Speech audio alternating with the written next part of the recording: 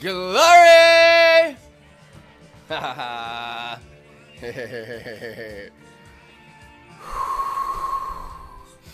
Wave upon wave, like a reverberation of the Father's throne, right through your mind. Wave upon wave, glory to glory. Holy Spirit is the blood of Jesus. There are three that testify in the earth: the water, the blood, and the Spirit. And these three are one. The Spirit is the blood. His blood flows through the earth in the Holy Spirit river. Which means in the Spirit, there's continuous forgiveness, continuous healing.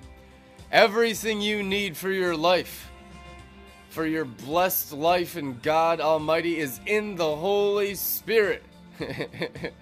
Forgiveness in the Spirit. These are not separate things. They're not separate ideas. These are one. 1 John says they are one. The blood and the Spirit are one. Blood of Jesus is the Spirit of Jesus washing all the filth of Satan out of the heavens and the earth. I'm reading here in Psalm 78. Hallelujah. He also, verse 16, he also brought streams out of the rock. That rock is Christ, and the Spirit and the blood are one that flowed from his side to this very day, and caused waters to run down like rivers. What rivers? The same four rivers you read about in Genesis 2:10. Lion, ox, eagle, man.